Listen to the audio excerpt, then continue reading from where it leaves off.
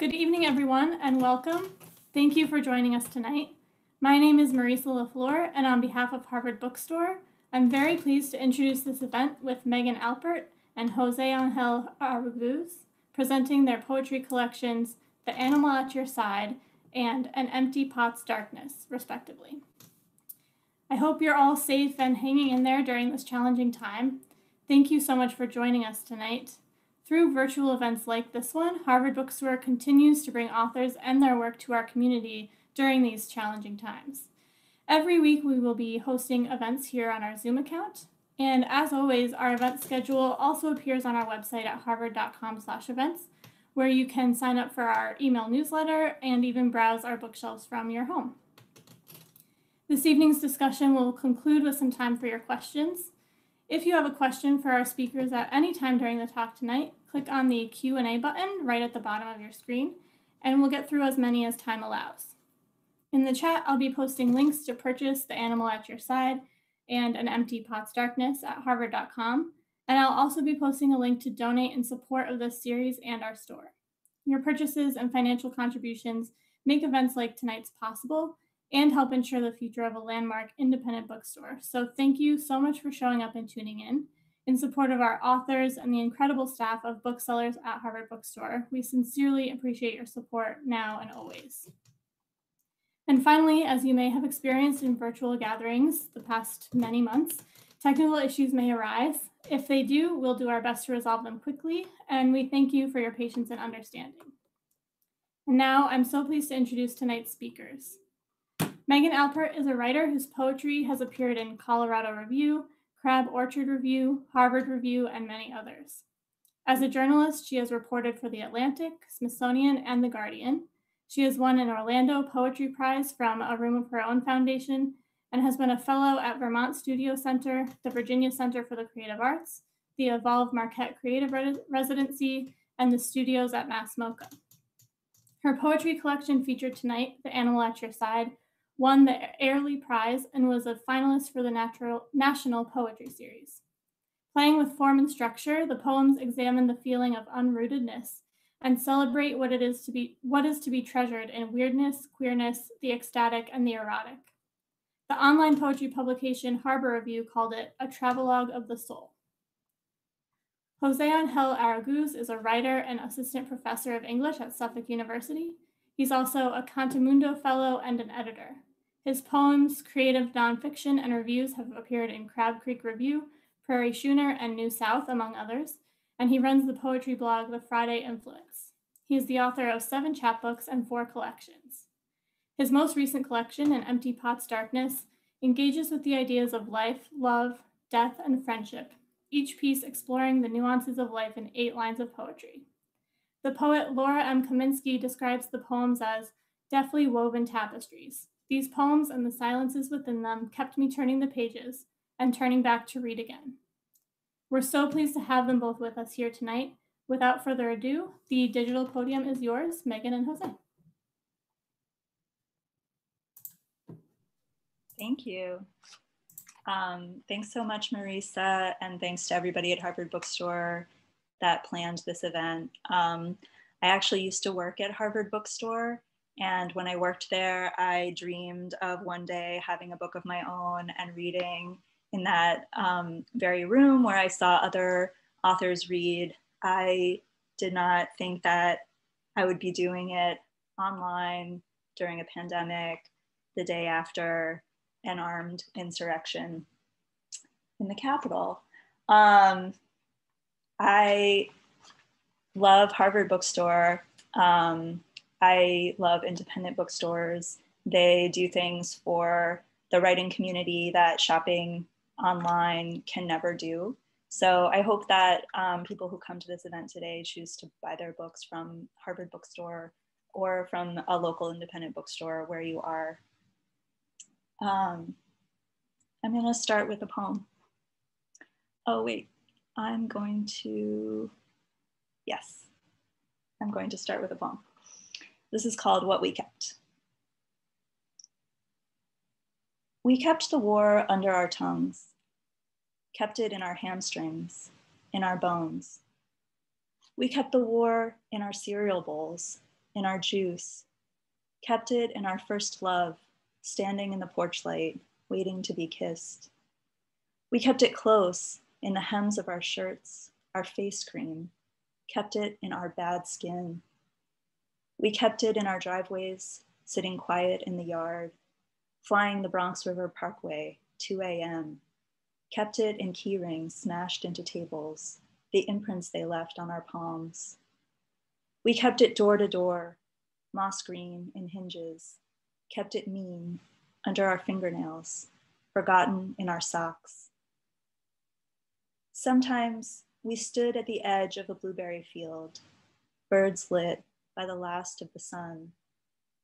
But under our skin, the whir click of the war beginning.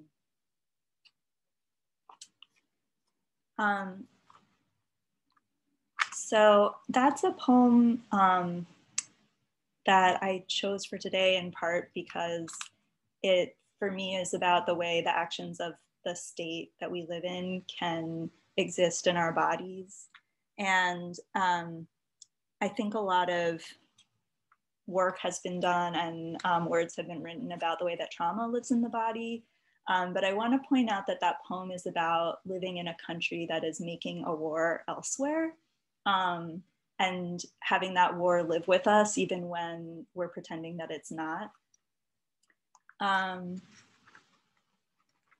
So I guess planning this event in light of the events of the last 24 hours has felt a little strange. It's felt a little strange to turn from this very violent external event that we, I think, all have been watching with a lot of fear and a lot of anger, to this very internal world of poetry. Chris Salerno is a poet who's been working a lot on masculinity, and he wrote a Facebook post yesterday that I thought was really apt about how the kind of power that we can get from systems like white supremacy, those of us who have access to this power, white supremacy and toxic masculinity, kind of asks us to turn away from pain. And my hope for poetry is that it can return us to ourselves, and that it can be a doorway back into the pain that we might need to confront, even if it's something that seems really small, like I'm sad about something that happened in my family. And that in doing this, the kind of violence and power that we saw yesterday becomes less attractive and less addictive as a drug. So I guess I say this as a way of saying, I do believe poetry has a place on a day like today. And I think we're here to kind of participate in some of our shared humanity. So now I'm gonna read a poem that's in a whole other world that's much more domestic. This is called Island. She would cry every time we put her in the carriage. That was all right. And the way I had to lean sideways to make her sleep. Her soft breath on my face smelled like waste. My back would heal and she would nurse. My nipples still blew when the sound of the ocean stopped. Sometimes the trees bend toward me and I'll feel something like it, or taste it just before, the gold dripping off the leaves just before it sweetens and betrays.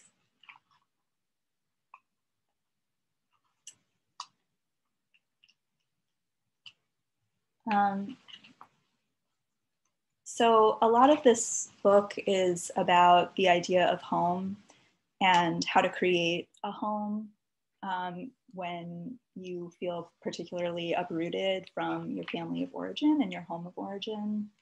And so I think a lot of the poems are like little experiments in like, maybe this will work, maybe this is how you make a home. And this one is written in the voice of a person that I would like to be. It's called Crafting. Let us not bruise a single onion or throw away a single bite of peach. If you have a home, open it. Take in vegetables and homeless youth. Patch the places where their mother ripped hair from their scalp. Tuck carrot peels back into earth. Take in this muddy river. Banks rise, then freeze and snow again. Take it in your mouth, the headline. Boy, 15, charged with murder, as you are charged with water, charged to clean the muddy boot stains by the door. Not the murder, but the fracture it covers. Make home big enough to fit all of this and vegetables and meat. Kids whose lip prints you must clean from glasses, who thunder up and down the stairs, who must be made dinner and spoken to with an unfractured voice. Take the glove that got left in the river. Your own sadness, snap it open in the basement in the yellow lights. The table littered with feathers, bones. Feet shuffle upstairs, stomp, then rest. Your work laid out before you, and almost enough time.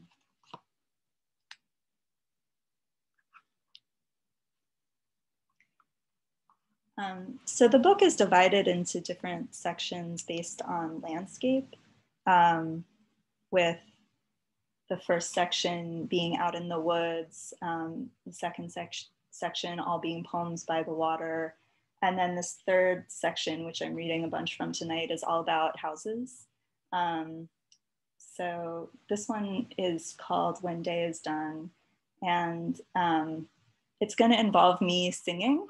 I'm not a professional singer, so don't be alarmed if my voice comes out sounding badly.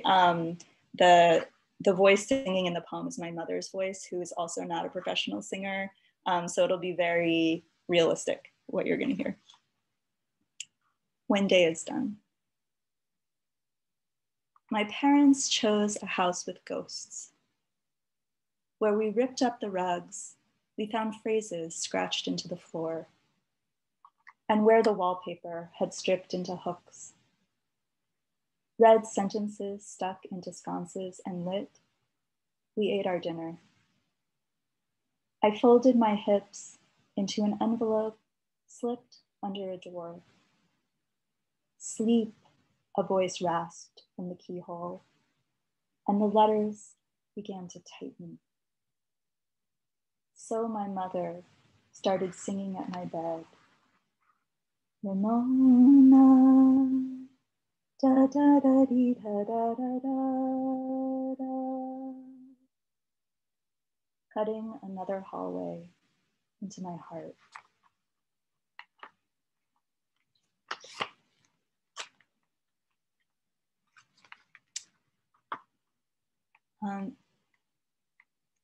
One thing about the book that I think trips people up is that it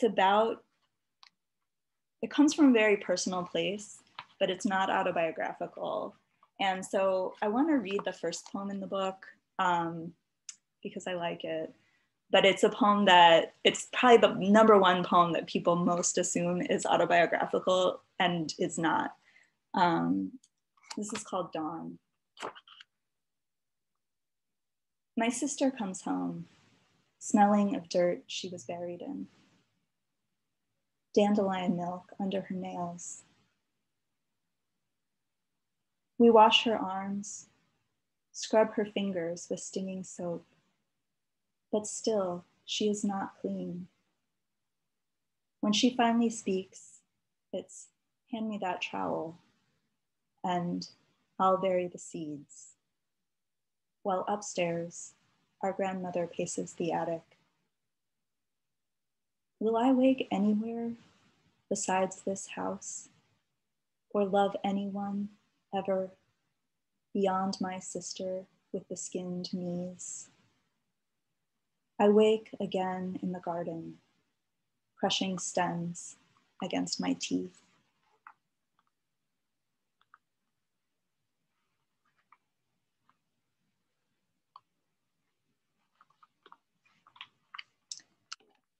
This poem is called Reporting from Oil Block 16.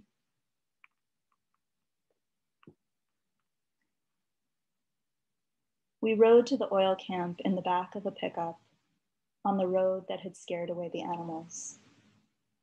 He said his story on the electric company had been pulled, and we talked corruption.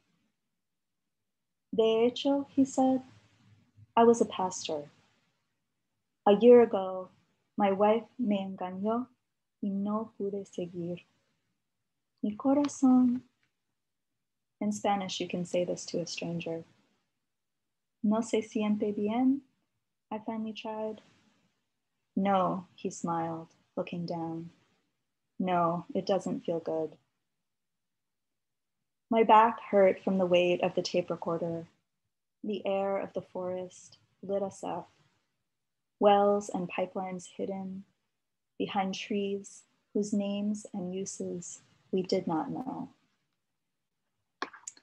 And I should add that Oil Block 16 is actually a really specific place in the Amazon, and that for all these poems are not autobiographical. There are 3 poems in the book that I did write about reporting from the Amazon, and those poems are all true. I didn't feel like it was ethical to do like myth making around actual reporting that I did about this situation, a conflict that had been caused by oil development. So I'm gonna read one more poem from the book, and then I'm gonna read a couple of new poems. And this poem, like the last poem, features some words in Spanish, and I feel like I should add that if my Spanish was once advanced when I was doing this kind of reporting and living abroad, it has downgraded to very much intermediate. So this is a poem about being a language learner of Spanish. It's called Desahogarse. In Spanish, home, hogar, sounds like drown, ahogar. But Laura tells me there's no relation. At Laura's house, we leave doors open because we want to laugh and gather. Laura shares the big bed with her mother, even when they are not speaking. Desahogarse is to unburden yourself, not to undrown or even to unhome. When I go home, I still don't know how to talk. Casa is house and casarse to marry. And when you marry yourself with another, you house yourself, I think. In my house, any closed door was opened, so I could not be naked. In the catalog of dreams about my mother, there's one where I search for keys in her white apartment, a place she's never lived. I'm leaving, unhoming myself without drowning. When I go back to the house, it's different. I still don't know what to do with the voices in the attic, but downstairs, outside, in the huge lights the windows throw across the dark, a deer bucks and leaps in the driveway. And I can stand there, watch it dancing. So that's The Animal at Your Side.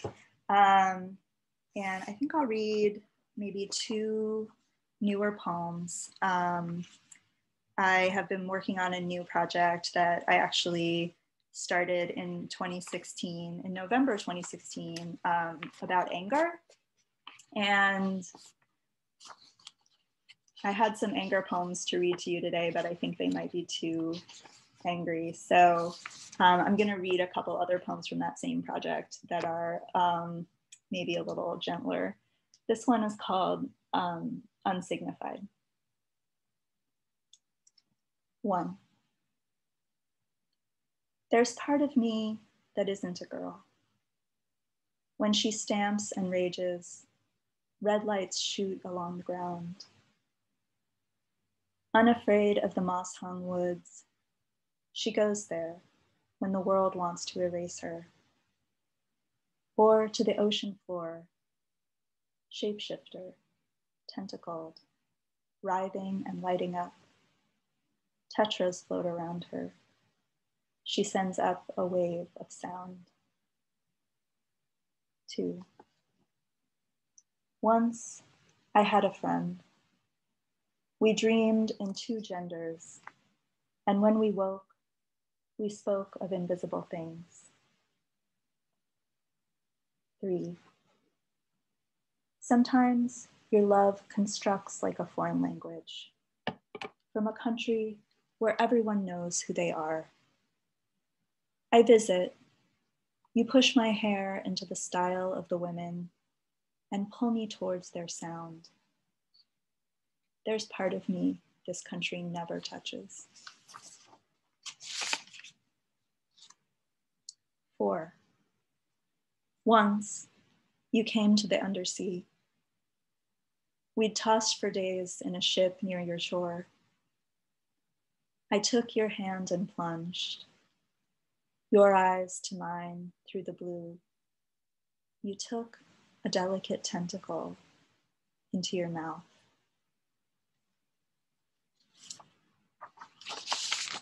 And I'm gonna close with, I guess I lied. I am gonna read one anger poem. I wrote a couple poems that have Alecto in the title. Alecto is one of the Furies. Her name means unending anger. And these poems are really about anger as a healing force. So I'm going to read one of them. This is called Alecto Return.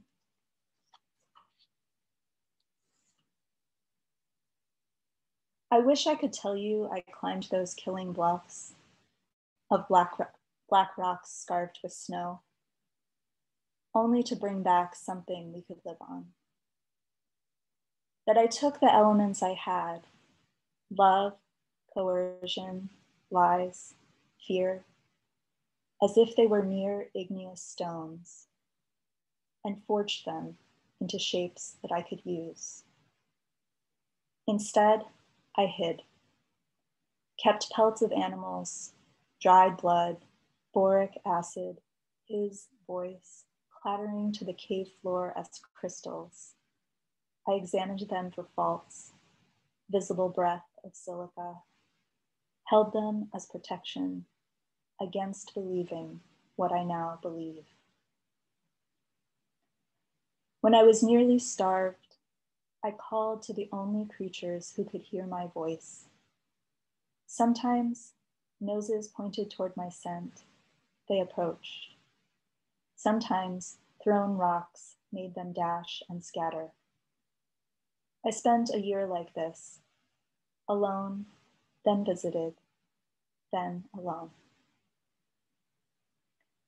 Into the fire that blazes and engulfs, sex with sudden force, love, compulsion, fear, and the violence itself, until my arms spread black feathered and talons flare. When I am a person again, I will descend the switchback trail, a blurred shape, then clear, to find you, unfasten the sack strapped to my shoulder, and raise to your open face the first true thing I have for us to eat. Thank you.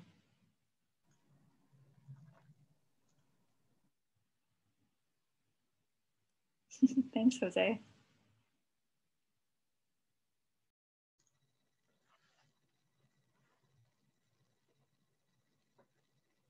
Of course, that was dope. Hi everyone, thank you for making time today to be here with us, making time for poetry. Really appreciate that. I'm just going to get into the first 3 poems I'm going to read are about guided by what's on my mind and what's on everybody's mind in America right now. This first poem is called American Studies. My wife tells me of reading the Dear America books as a child, those stories told via the diaries of young women who lived during difficult times in American history. In these stories, filled with suffering, were the facts behind the suffering. Her favorite involved the RMS Titanic, the unsinkable ship that sank. I ask if trying to imagine what it looked like was what captivated, and she says no, says only one book led to another until she realized she could never see it nor accept it. After the election, my friend explains he feels he could manage here, but not his children. He explains he spoke to their school director, who comforted by talking about police presence. But if there's police, he asks, before anything happens, what will happen when something does? American algebra. Everything is X until proven Y. Dear America, if X represents what my friend feels thinking about the police, what language do you imagine he worries his children speaking publicly? And what language are we speaking right now? Show your work. Another friend writes me, here is a verse I think about a lot, and maybe the mirror of the world will clear once again. She shares she's been sick since the election, as I have been. I imagine our voices trying to commiserate between coughs. In physics, energy can neither be created nor destroyed. What American physics happens here as I read and hear her voice behind the verse she sent? Are you, dear America, afraid as I am that our faces will no longer be there when the mirror clears? All right, I purposefully didn't share the origins of that poem. I wrote that poem. It's in this anthology here, Dear America, put out by terrain.org. But I wrote it after the 2016 election. But I feel like the word election is very heavy right now for a variety of reasons, and I feel like it resonates still. This next poem is from the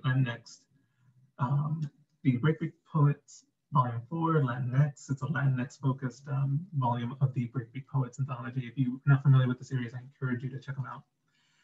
It is poetry from different communities that is influenced by hip hop. And this poem of mine that made it in there is, it remixes things. I remix the folk tale of La Llorona, which means the weeping woman, it's a ghost tale that I feel reflects a lot of like the double standards and heteronormativity. Because the story goes that, oh, she's a woman who killed her kids, drowned them in a river, and that became the ghost story. But what people usually leave out is that the reason she did that is because her man cheated on her. So as always, men are at the root of the terrible things happening in the world. So anyway, La Llorona came up to me one day, and we decided to go watch a movie together. So this is me and her. We went to see the movie Troy. La Llorona watches the movie Troy. She watches Brad Pitt leap, then land a stab like a hammer blow down. Spends time taking in the bronze skin of the actors, the way they say grass like toss. Todo British. She snags popcorn by the handful, watching the gods be shrugged off by warriors. During the scene where the Greeks scurry from the Trojan horse, their shadows fingers pulling at string and unraveling the night, her breath is sand and crackling flame. When they run toward fire in the desert, toward collapsing roofs and ditched eyes screaming, the montage of faces, of bodies pushing against each other, has her whispering to no one in particular, mira Baghdad, mira Juarez, mira the Capitol building. And no one in particular hears her over the dolby of swords being unsheathed. She begins to hum, letting her voice hit the same notes as the opera singer overlaid during the carnage. Should anyone look over, they would see the silhouette of a woman in the third row, treating the 40-foot screen like an altar. When, after seeing the toppling of statues and the scavenging through offerings to Apollo, sun god, the one who sees everything, The aged and fallen king staggers in defeat and cries out, "Have you no honor?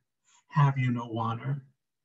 She gasps and nods as if watching a telenovela unfold according to how she would want it. Truth is, she has seen all this before, has drowned the brown bodies, has plucked gold coins from river water before any boatman could make his way to her. She knows the blonde and blue-eyed have arrived to play both hero and love interest again. That though Helen here is a vagabond Maryland, she used to have un poquito de chile in her blood y un puñado de lodo in her heart.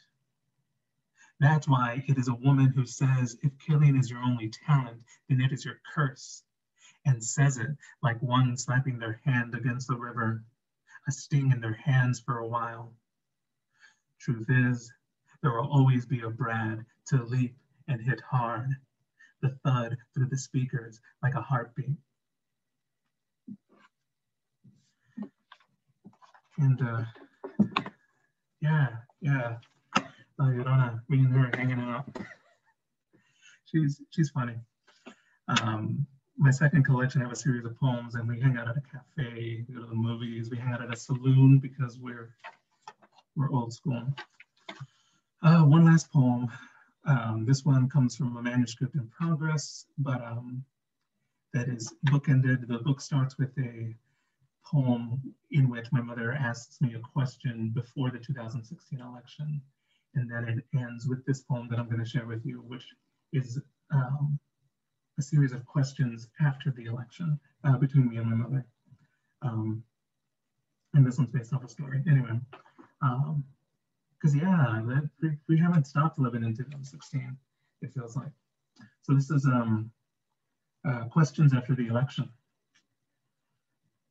In her story about being told by her white bosses, white secretaries, "Vote Trump, you better vote Trump," as she punched out from work as usual, tired and body sore, does my mother know she gathered the darkness of each corner of the factory and the darkness of the drive home, switching between stations, nothing sounding right, and the darkness in her mind, listing all the work waiting for her at home, and the darkness of the night over Corpus Christi, Texas, and how these darknesses spill over now into every word I'm urged to write, because nights like these are ink, and her story of pretending not to hear, but telling you what she heard, what was said, is a story of darknesses being separated, made distinct as words on a page, which is a place to hold darkness in one form until we close our eyes and darkness shifts to darkness shifted. At the end of her shift, does my mother know about the darkness I will hold for her?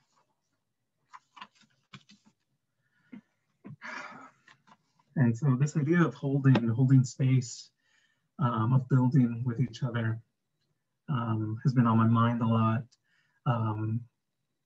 For years, but specifically during the pandemic, and a lot of it has to do with these virtual readings. I love taking part in them because they, again, I really, whatever you all have survived to be here and sharing this space with us, thank you. And taking this time to listen to poetry, to be around these ideas, around the magic of language. It's meant a lot. And even though me and my partner, we've been necessarily isolating, I feel like a lot of community happens even in these virtual spaces. I teach online too, and so I felt community there as well. This is all to say that I want to dedicate this other part of my reading to any of you who have been impacted by COVID-19 through losses of someone close or someone who has experienced a similar loss. Like at this point, it is,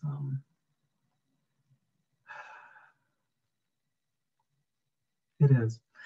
And I'm going to read two poems from my book from Early Press, An Empty Pot's Darkness. This book is a series of poetic sequences. So they're going to hear me, like, you're going to see me flip pages and read short poems. And The first is going to be this elegy to a friend of mine that died from Corpus Christi. His name is Dennis Flynn, and I'm going to read the closing section. But it's a book primarily engaged with this idea of death and honoring it, and how we carry each other through our words, right? Through the stories we tell each other, and then we tell other people from those we've lost, who we don't really lose, but who, yeah, we have to depart from. So yes, I will be reading a section dedicated to my friend Dennis Flynn, who passed in 2010, and to kind of set up the world of these poems. You're going to hear me mention his house without electricity, where I spent a year living with him in shortly after college. And it is what it is. I mean, it's not a metaphor. Like, I know, you know, my poetry, my literature minded people, they're like, what's the metaphor of a house without electricity? I'm like, no, it was a house without electricity. Sometimes it'd be that way. And so we lived together for a year, and I wrote poems, had no money, but I wrote poems and got drunk a lot, but I'm not going to tell you about that tonight. So this sequence is called For Dennis Flynn. Promise me you'll never put me in a story. I unfold these words from others said over 10 years and wish they would lead to more. Advice, jokes, living well in your wallet. When you took it out and wrote my name alongside your wish to be cremated, the page creased like your face. My room in your house was bare. I painted the walls green for no other reason than it made you laugh. Living there, I'd hear you turn and shuffle papers until I couldn't. The day you died, I didn't know it until days later. You gave me a door to make a desk, set it across cinder blocks, a door between the floor and ceiling. I began to write. I would knock sometimes when stuck, the echo short, but enough for me to want to listen. Did you write this on the door? I still see you hold the page as if you could walk through it. Never told me not to put you in the earth. I have dreams where you are soil and stone. I go to speak, grit hits my tongue, white and gray dust, the color of moths at your screen door, the year you kept me off the streets and writing in your house. I just did what anyone would do, you'd say, through the white and gray dust of your beard. You lived without power like a grudge, lit lamps and others puzzled. This is just how one lives. The nights I lived there, I stumbled in the dark and wrote my poems by the light of a kerosene lamp. When the light gave out, I would write by the moon. When the moon gave out, I would write, trusting the words would still be there in the morning. You spent afternoons in your armchair, in and out of sleep. You'd call my name to see if I was around. Evenings, you'd go house sit, leaving me the dark. Since you died in someone else's house, no one's explained it to your armchair. He is sleeping in another life. When he wakes, you'll know it when you creak. One night, a friend began to kick and spit against another car after locking her keys in hers. You yelled her name until she stopped. She asked us to stay, moved cat litter so I could sleep on her couch. Some have it nice, you said. We have poems. We're the diversity they speak of. No plot then, no arc, no denouement. The day you turned ash, I wasn't there. I can tell it like you might through white gray words.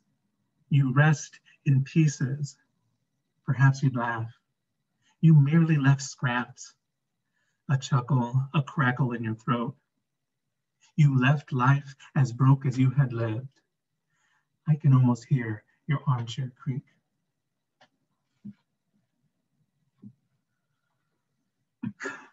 And so heavy book. It's a little thin book, but está pesado.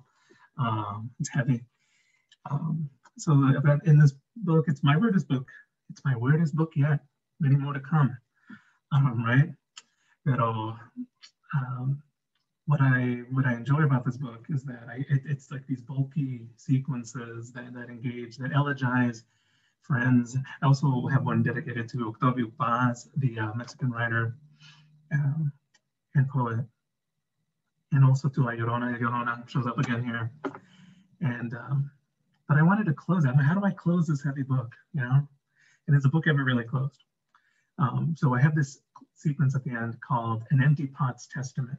And I use the word testament meaning in terms of will and testament. And it's like tapping into a tradition, two traditions. One is François Villon, the poet who was this thief in France during the Black Plague. Like, look him up, he's wild. But he's famous for a long sequence of poems called The Testament, like of François Villon. And it's very elegiac in his own way. But I'm also thinking of Pablo Neruda, who closed the book Canto General, which is this great poem to Latin America and history, and calling out capitalism and the conquest and everything. It's a great book, but he closes it with this very like direct poem, being like, "Yo soy Pablo, and it's February, and I'm writing this to close this book." And so I'm like, okay, this is kind of this personal public statement. Like if I'm writing a book about mortality, I gotta include myself in there as well. So anyway, this book is called An Empty Pot's Testament. I was born in the 8th month of 1982, a year with an 8 in the not quite middle. Already things were uneven by being even. 4 numbers means no middle, means if cut in half my birth year with the empty space, absence, really nothing here. Now that I have erased myself, I can begin. Memories of Matamoros merge with those of Corpus Christi, each stretch of 4 syllables vital to my life, to explaining where I come from. 8 syllables hanging on air. When I speak them, nothing matters. But nothing I am in language. This my roots and origins, lost, any exactness of the word José.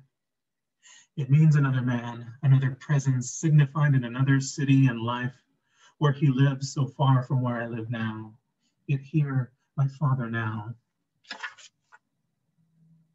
I hear my mother clearer in memories of when we shared rooms, from leopard to navigation, to garage apartments, to where she lives still now on Ramsey Street.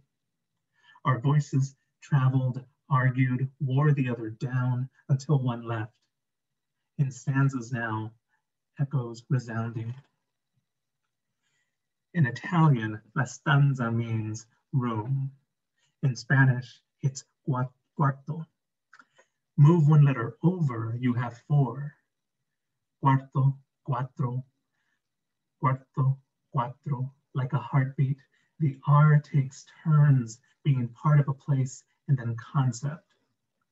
What I mean is the rooms I sat silent in when young, pen in hand. What's held there? Around the lion starves the young, around a fever starves the heart.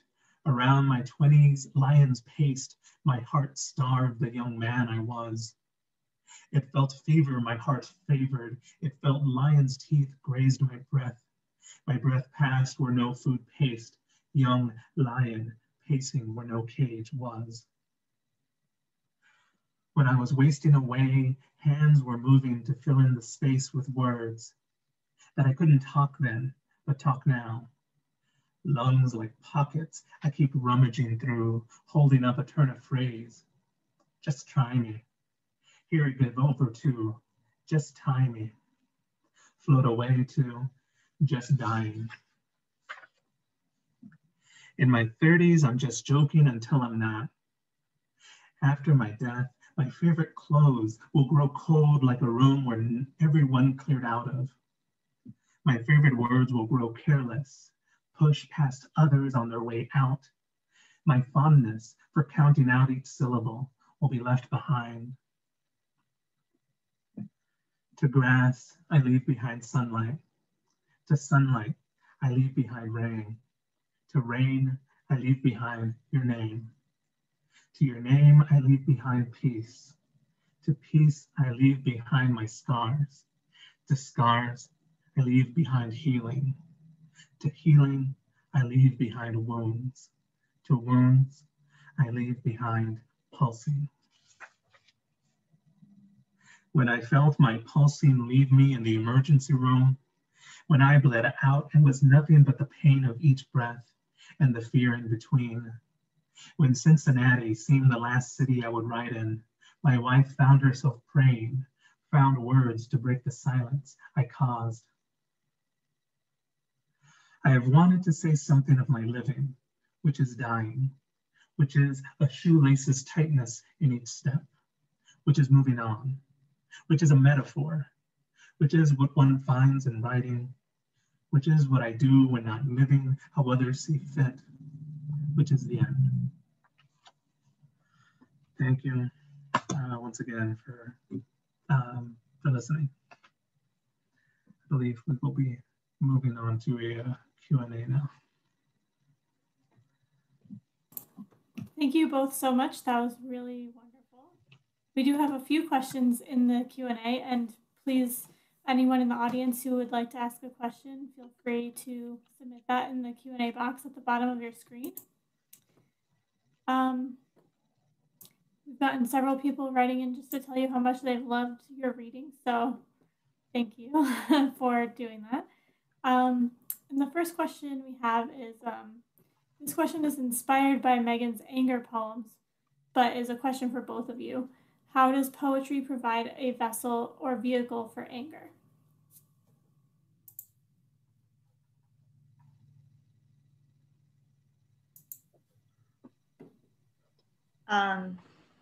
Well, I can start.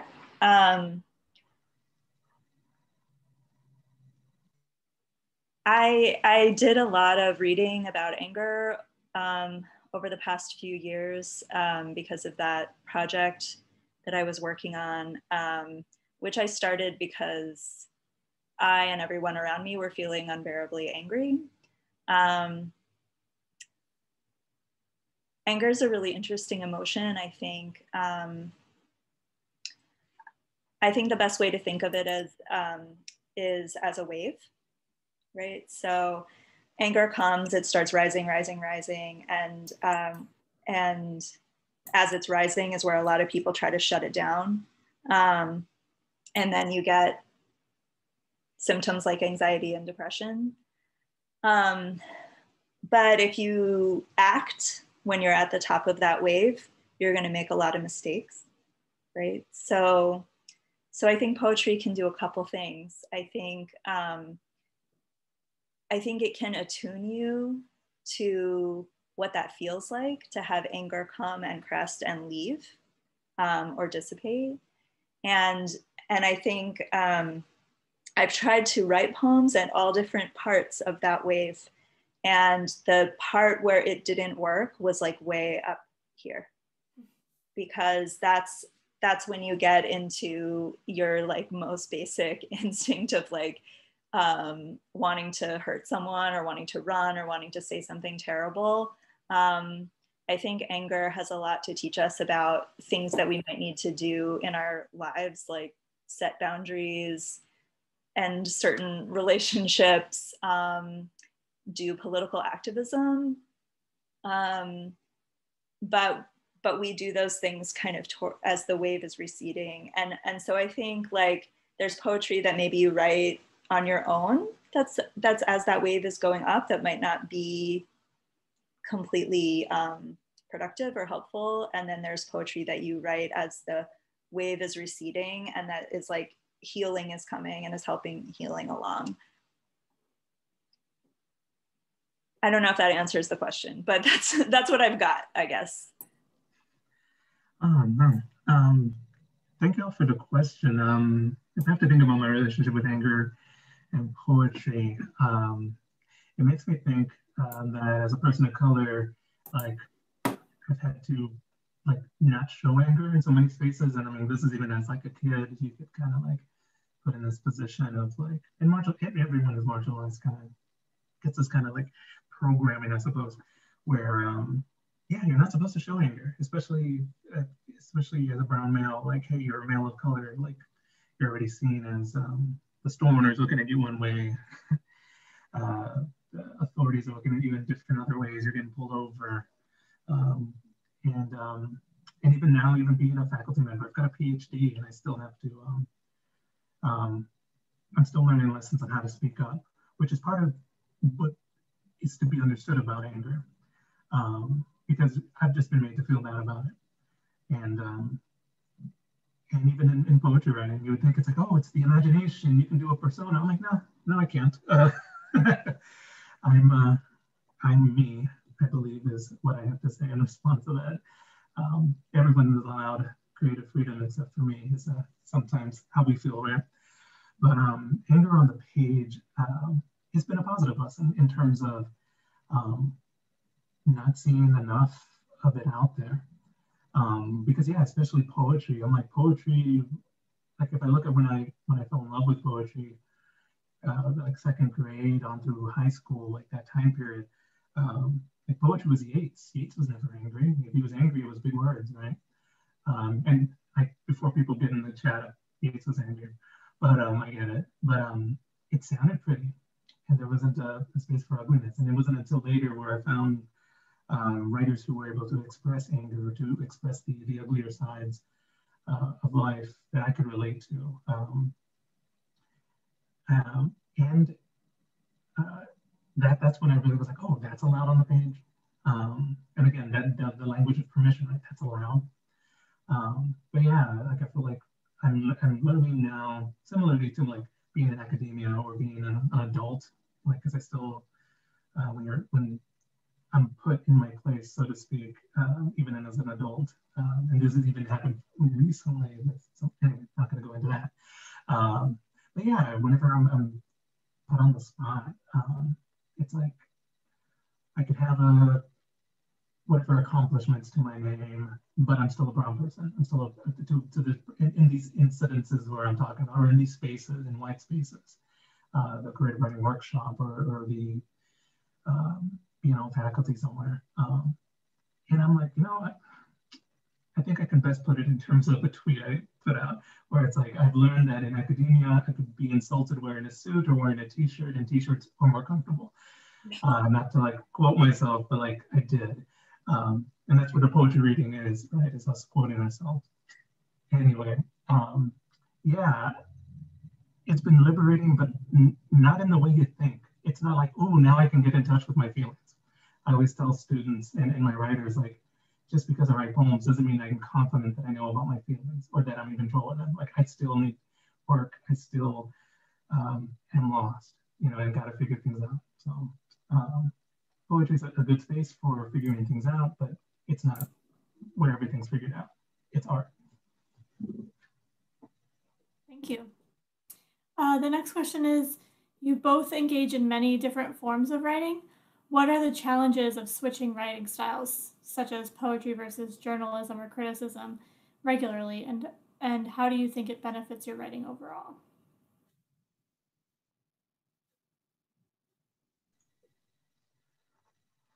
So I can jump into this one right quick. I feel like it's not the switching writing styles that's hard. Like whenever I read somebody and I see them doing a form that I haven't tried, or see them doing a move, and because I do nonfiction as well, I see them do like a different form or bend the genre in a certain way. I'm like, oh, I want to try that out. That's exciting. So that part's easy. But it's the finding the right form for a given piece. That's the hard part. That's the part where I'm like, oh, well, I tried to write a sonnet, but it sucks. So what does it need to be? Should it be a prose poem? Like, move it over there. It doesn't work that way. I'm like, all right, well, does it need to be an essay? Like, there's been poems that are years old because I've yet to find the right style. So I would say that's where the challenge is in my own experience.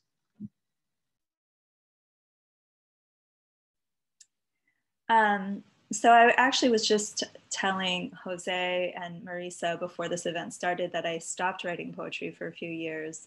And I did that when I was getting into nonfiction and journalism.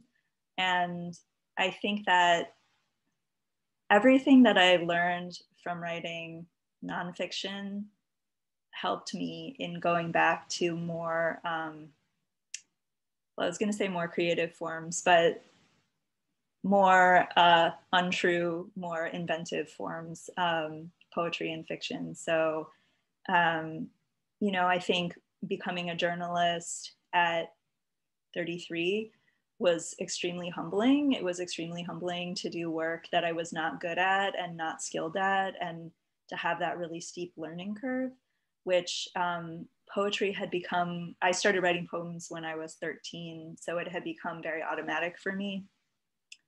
And kind of like not challenging enough.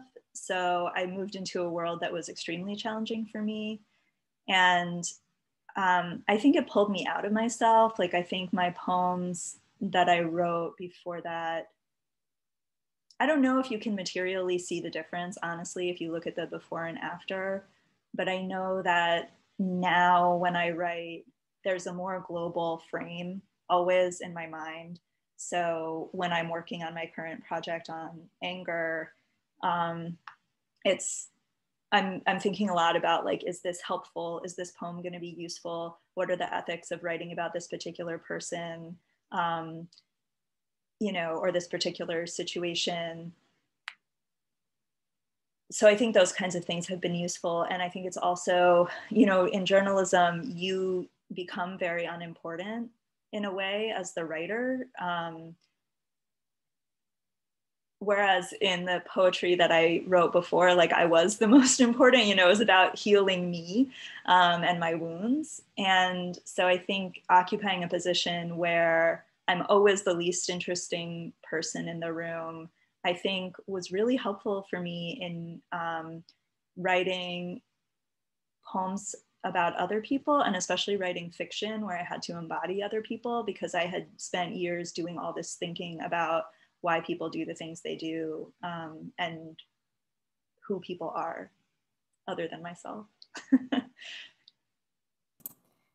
This next question, I think, actually really piggybacks off of that very well. So I think we'll close with this one.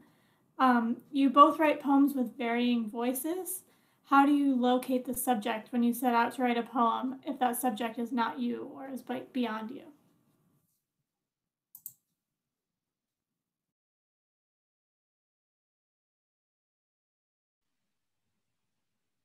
I can start, I guess. I think for me, the subject, the speaking voice of the poem is almost always a version of me, even if the poem itself is not autobiographical. So I think I have one or two real persona poems, like really, really not me and not my experience, but there has to be a huge amount of empathy there to feel it just, there has to be a trueness that I feel that I couldn't give you a formula as to how to get there, but how do you locate the subject? Yeah, so I'm not sure quite what you mean by locate the subject, but I think I always locate it as some part of myself. And in terms of writing fiction, again, like, they're just, you have to get really weird, and you have to start really believing that this person that you are writing in the voice of is really there and is whispering to you. And you have to feel a real responsibility to that person. And I guess if I don't feel like that channel is open, like if I don't feel that I can hear that person fully, then the writing doesn't work.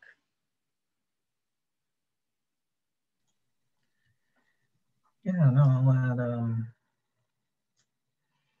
yeah, with awareness more than anything. I don't know, I get tripped up. You got me feeling self-conscious. I'm like, well, what poems did I read? And I don't know if I think about it real quick, the poems I read, they're all in the same voice. I quote people, like my friend Dennis said the things I say, he said there. And La Llorona said those things that she said there in the movie theater. But this idea of like a subject being beyond you when you draw on a voice, I think, as Megan mentioned, one, that's the ethics, like, hey, you know, we're not, it's 2021, you know, like, you maybe don't, we're like 200 plus years from Wordsworth trying to write in the voice of the people, like, no, help make those people literate, give them funding, and let them write their own poems. So assuming like the persona poem, I'm like, it's got a problematic history. And so I feel like there's a lot to be reckoned with there. That is not to say I don't like indifferent voices, but I want to say first and foremost, like before it even gets to subject, it gets to voice. Like even this morning, I was finishing up my yoga because sabes, you know, you need to do tree, yeah, stay limber. I broke in the middle of it because I had this kind of thought come to me, these lines come to me, and I'm like, oh, this might be a good sequence. So I grabbed my journal real quick and dashed out these lines. And it was very like recognizing her voice. And it's weird. Like I'm not gonna share it because self-conscious.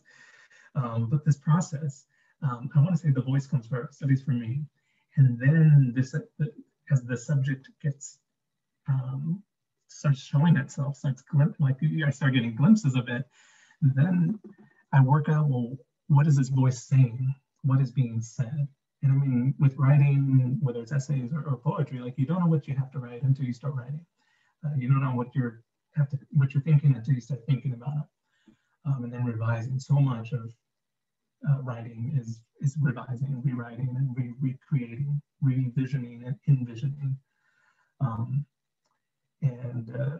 Yeah, I feel like I never follow a voice into territory without questioning what's thereafter. You know, we've gone to this corner, what's in this corner, you know? So it's really, yeah, being guided, intuition. You know, Cecil Milo, she talks about poetry being about being submissive, being passive, and this passivity is real. That's why it's like, yeah, I don't go to poetry for my therapy. I go to my therapist for my therapy. My poetry writing is this other space, and to work things out in that space is both a gift, but it's also this thing that requires some kind of awareness and some kind of like mulling over. So yeah, that's where that question takes me. Great. Well, thank you both once again so much for sharing your work with us tonight. I also want to say thank you to all of you out there for spending your evening with us. Like I mentioned previously, you can learn more about these books and purchase The Animal at Your Side and An Empty Pot's Darkness at the links I've posted in the chat. And on behalf of Harvard Bookstore here in Cambridge, Massachusetts, I just want to say have a great night and keep reading and be well. Thank you for having us. Thank you, everybody. Thank you, Marisa, for hosting us. Thank you. Take care. Thanks.